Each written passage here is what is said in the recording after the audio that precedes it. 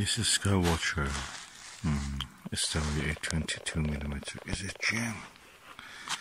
This telescope is a refractor f5 12-inch reflector Dobsonian. I've observed with many eyepieces, including Naglia 31, with this instrument I'm talking about, APM 20mm 100 degrees, and Panaview 38mm, and eyepieces 13mm. And I can say that this eyepiece actually seems corrects the coma aberration. The stars to the edge are completely circle, dots, no aberration, no deformation of the shapes of the stars. This is a gem of a telescope. I'm observing the M13 nebula, globular cluster.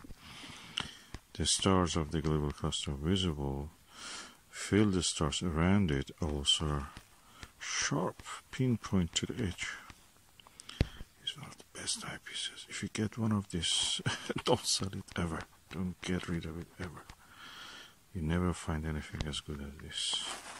It's a magical magnification, 22mm, 70 degrees, 2-inch eyepiece, barrel size. And it has provides a dark background, good contrast, at the same time well corrected image. The thing is that you don't see this eyepiece ever on sale as second hand. Anybody who got it, they don't sell it.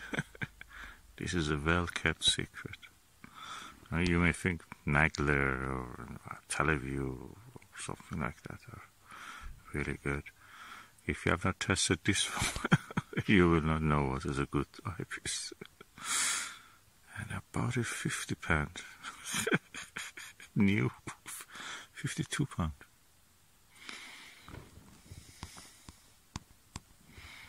This is the best eyepiece ever. Look at the size of the lens.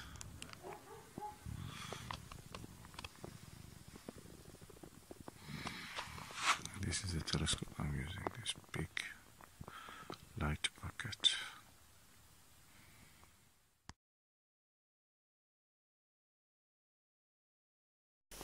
This diagram shows how different telescopes show the impact. Okay, this is the Maxvision. The 12-inch, something like a 24mm degrees is as good as the Skywatcher SWA 22mm. I'm telling you, this is a good eyepiece. Tonight, of course, the viewing is not as good as the last night. Last night I could see thousands of stars right down to the core of the M13 globular cluster. Tonight I can see individual stars even at the core, but they are not as distinct and divided as what it was last night. Last night I could see the M13 with the naked eye, as bright as the nearby star, which is, I think, is Alpha Hercules,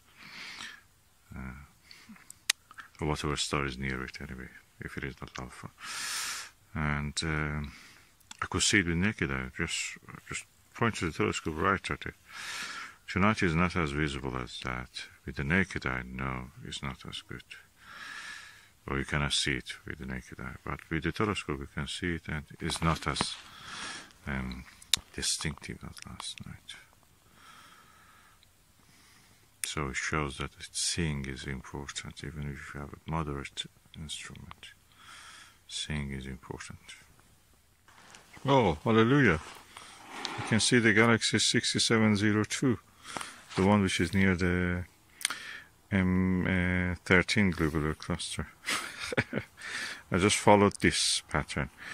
M13 is between two stars which form around, let me tell you, 120 degrees angle, or a corner like that, which the corner of the angle is the M13 and two stars are there.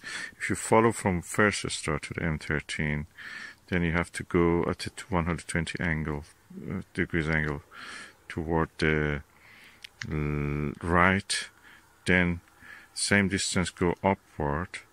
From there, continue a little bit to the right. You see 2 stars. Down that 2 stars is a fuzzy fainting fuzzy, and that is the NGC 6702. Oh, hallelujah.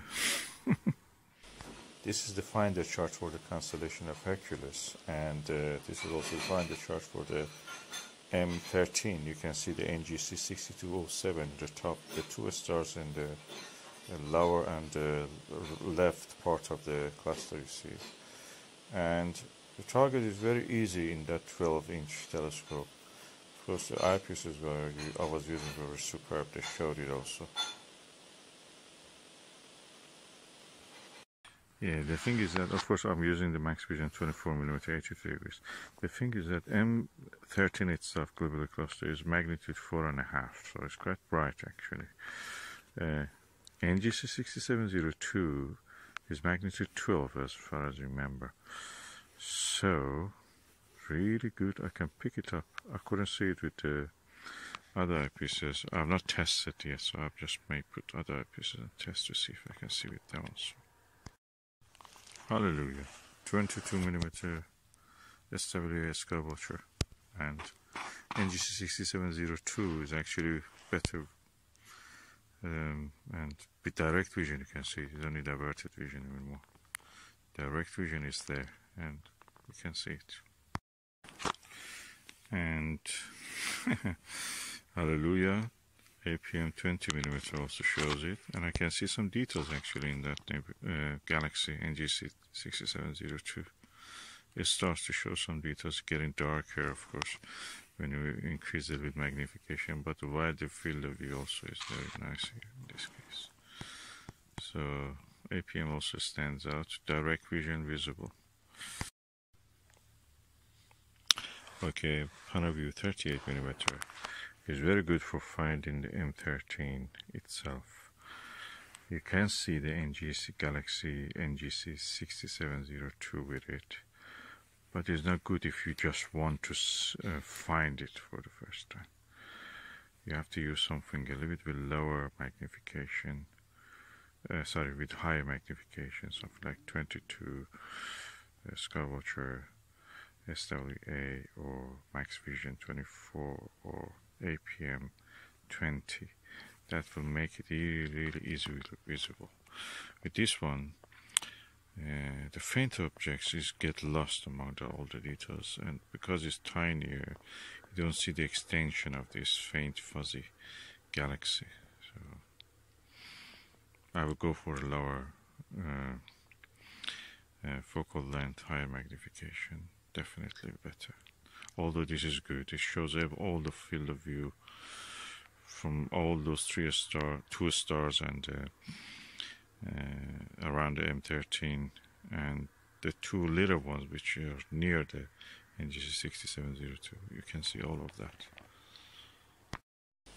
This is the image of the M13 which I took with a Huawei PT camera, plus camera, and an 8-inch Schmidt-Cassegrain telescope. It shows the red stars very clearly.